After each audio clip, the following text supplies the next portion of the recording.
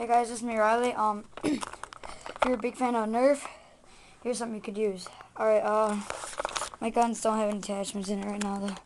Alright, here it is, a original clip. It's from the Nerf CS16, or whatever you want to, whatever that is called. And, hold on.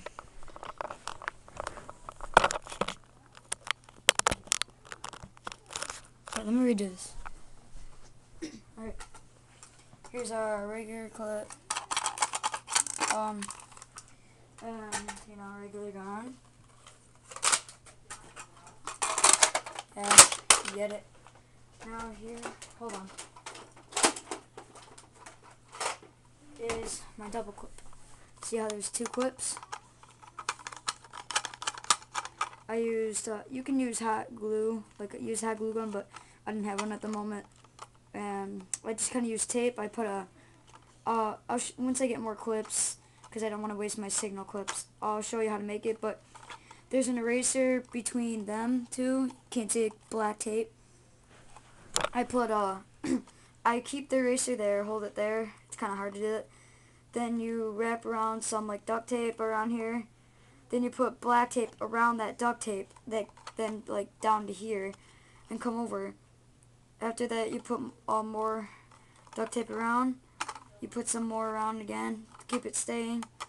And if you want, sometimes these things will clench together. If you have a little roll or something, or a little roll of electric tape, put it there, and while you're working, they won't clench together. It'll stay like this, and it's perfect fit. And it's pretty cool because I got the camouflage tape on it. Pretty sweet. So I'll show you. It's kind of harder to cock the gun on the CS16 when you use it. See how put it in. I can get it in. And you can't you gotta kind of, instead of going like this, kind of, still works pretty good though. Blah, blah, blah. Take it out, put it in. Can't find the stock to this, so I can't show. It does fit in the stock for the CS16, and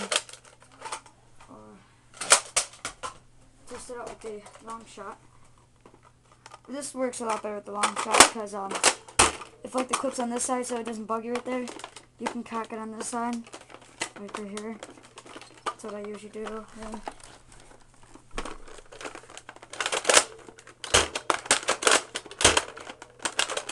My thing's getting zoomed.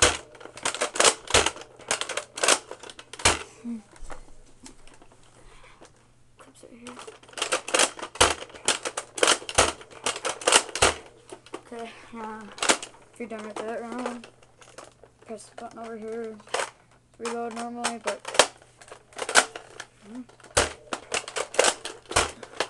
cocking on this side and stuff.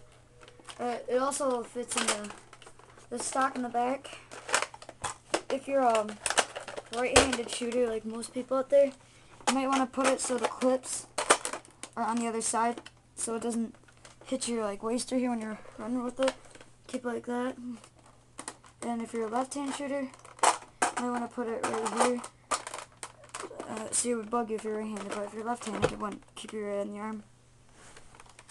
Well, yeah, I'll show you how to make it once I get more clips, because I only have 2 other clips, so I would want to save them. So, but tutorials will be coming soon, or as soon as I get some more clips. So, alright, see you guys.